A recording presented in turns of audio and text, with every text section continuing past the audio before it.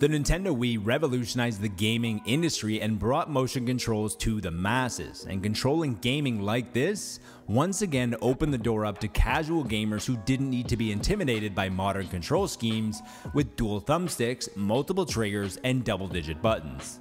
Not only did the Wii sell well with over 100 million, which by modern console standards doesn't even seem that high, it also sold a staggering 921 million games to go with it. The key to those games revolved around a few pillars: motion, fitness, mini-games, and local multiplayer. It didn't need to have all those features, but most of the hits for the system were built around them. Now that the Nintendo Switch features everything that the Wii did, it might be time for some casual gamers to get back into the gaming world.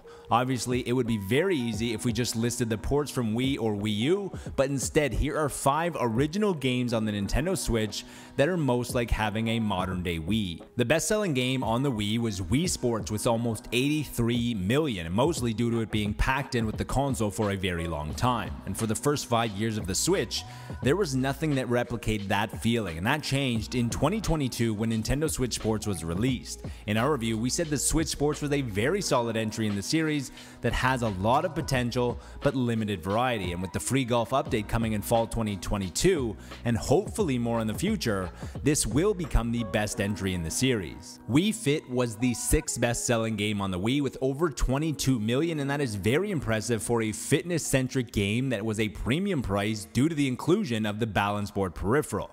The weakness of Wii Fit was that it forgot about the fun. Ring Fit Adventure fixed that problem by making a game out of exercising.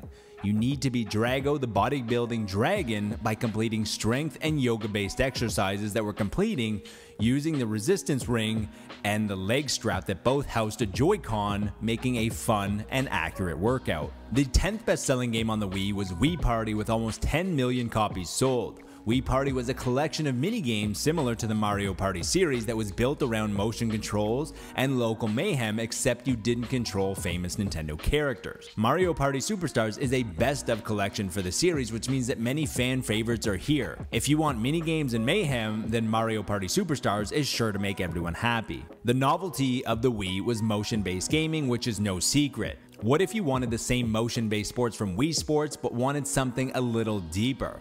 Mario Tennis Aces and Mario Golf Super Rush have everything you need. These aren't the best entries in the series, but they do have some depth as well as motion controls, which if you're looking for something similar to what you played on the Wii, these two games should scratch that itch. Another great seller on the Wii was Wii Play that sold over 28 million. However, that was likely due to it being included with another Wiimote, which most people needed, and it was only a few extra bucks for the game. Wii Play featured a collection of minigames like Shooting Gallery, Tanks, and a bunch of other motion-based minigames. Clubhouse 51 features a version of both Tanks and Shooting Gallery, but also features things like fishing. Clubhouse 51 also features many tabletop and card games. There were plenty other games that were popular on the Wii like Smash, Mario, and Mario Kart that have also made their way to the Switch with gigantic success, but these 6 games seem focused around the core pillars of what made the Wii the casual behemoth that it became. So if you're looking for that same experience, start here.